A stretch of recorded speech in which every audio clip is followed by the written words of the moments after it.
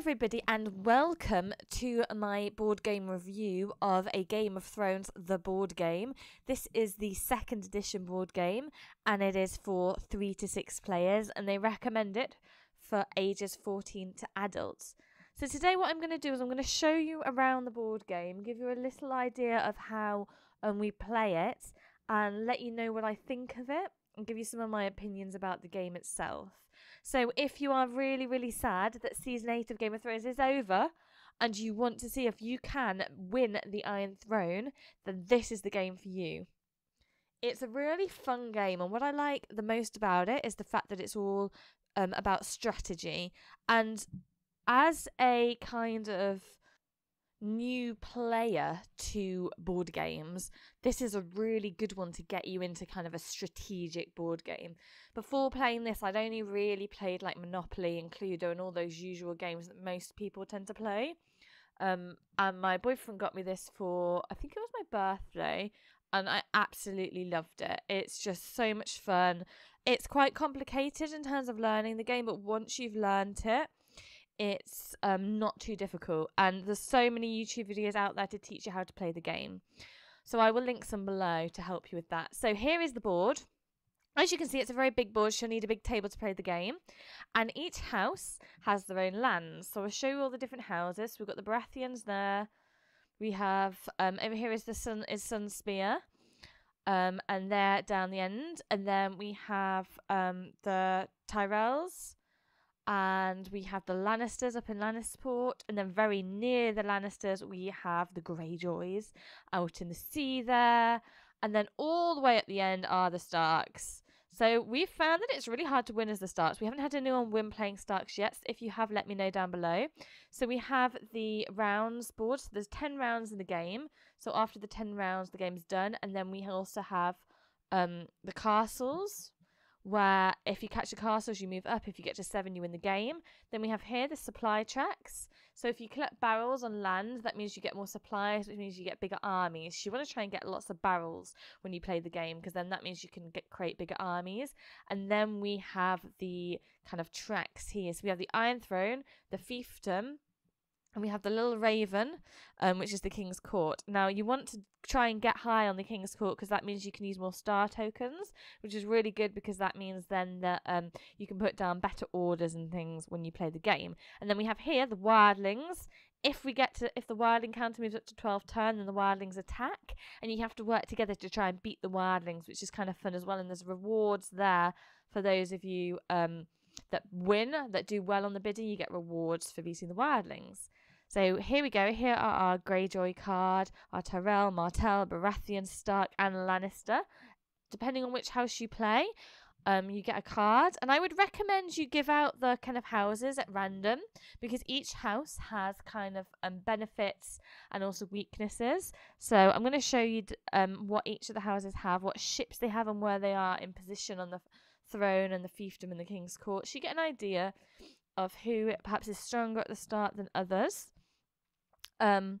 Certain houses get ships, knights, footmen, and that kind of varies depending on who you're playing. And then you've got the position on the Iron Throne, the fiefdom, and the King's Court.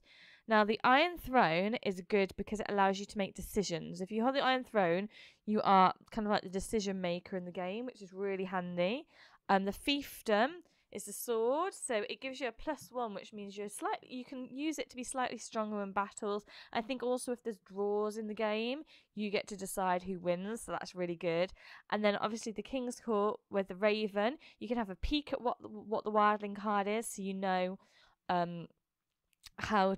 what kind of rewards or problems are going to come up with the Wildling cards. And also you can perhaps change a certain token on the board. So if you look at the top, there's the order tokens, it tells you what they do, and that's kind of how you play the game. It's the mechanics of the game, how you move your pieces, and whether you attack people or whether you defend your lands. So that's what those little tokens at the top are explaining. It's all about moving to try and gain more lands. Now there's also a little modifier card at the top.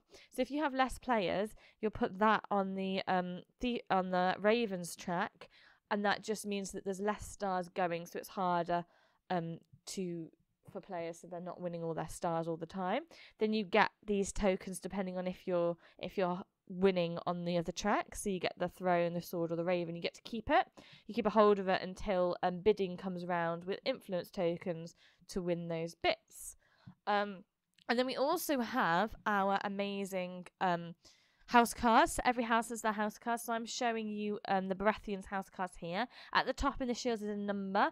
If you play that card, that's an additional kind of attacking point to try and beat other players. And each card has their own kind of modifier or benefit to it as well. So all the houses have slightly different player cards and characters, again with benefits and perhaps not so much benefits depending on what cards you've got, to play to kind of just add more modification to the battling system, which is really good. So you have the knight, the footman, no, the knight's the horse, the footman's the person, that little pointy bit there's the ship, and a kind of a siege tower, and they're all the things you can have to fight people. And then here are some other tokens that you play with as well. So what I really like about the game is the fact that there's lots of tokens, there's lots of things in the board game to kind of play with, and it's just really fun to get to use all the different tokens. There are the nice 1-star ones, so if you're high up on the star track, you can use some of these, and these are better, and these mean that you are kind of attacking with more points or defending with more points. So you're more likely to perhaps win a battle if you can use those. So that's really fun. Yeah, and what I really like about this game is the fact that it's different every time. Every time you play it, depending on who you play and who you're playing with, it makes the game different, and it's very challenging. Also, we get these cards here, and these are kind of at the end of every round, you turn these cards over and they have different things on them. So perhaps different challenges or different things that are happening in the game. So I'll show you some of them now. So here we go. We have mustering. This is great. You want to get this one. It means that you can perhaps get more units, which means that you become stronger, your armies get bigger. That's good. Unless, of course, you've lost a load of barrels, then you kind of have to get rid of some units as well. So then we've got here Game of Thrones. Each player collects a power token. That's good. Power tokens allow you to perhaps bid to be higher up on the tracks. Also, it helps you fight wildlings, so you want to collect lots of power tokens.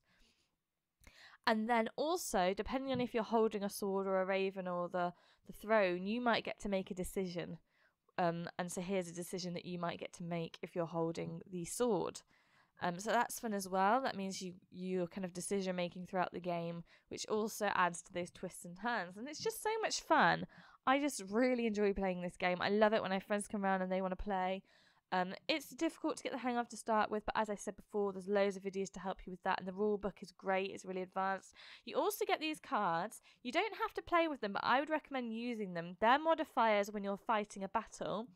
You can turn over a card and it'll give you a +1 or +0. Also, there's a sword icon, which means that you might kill another troop. So normally if you're battling and you use, they're just knocked out, and so you'll get them back. But if there's a sword, then they're dead. No, if there's a skull, then they're dead. Sorry, ignore me. Don't know what I'm saying. Yeah, skull, they're dead. Sword, I can't remember what sword does. Bear with me, I'd have to look in the rules. As I said, there's lots of different rules and things, and even though I played it a few times, we still have to check the rules now and again just to refresh our minds. But I love these cards because they just allow you to kind of have more random to the battles, so it's less sure that you've won. I would thoroughly recommend that you purchase this game if you love Game of Thrones and you love playing strategic games. It's so much fun. As I said before, every game is different. The rule book is really advanced. It's got lots of things in there to help you, but there's also a quick reference guide as well if you just want to refresh your minds on what some of the different things do. So that's really helpful too. I hope you enjoyed this video. If you did, give it a big thumbs up. Don't forget to hit that subscribe button. There'll be more board game reviews coming soon because I've really got into board games since buying this one, so I've got loads more to share with you. And let me know down below how you found the game. If you enjoy playing it, if you've added in any of your own rules or anything like that, you've come across any difficulties while playing, I'd love to hear how you're getting on with it. And as I said before, don't forget to subscribe. Have an amazing day wherever you are in the world, and I will see you next time.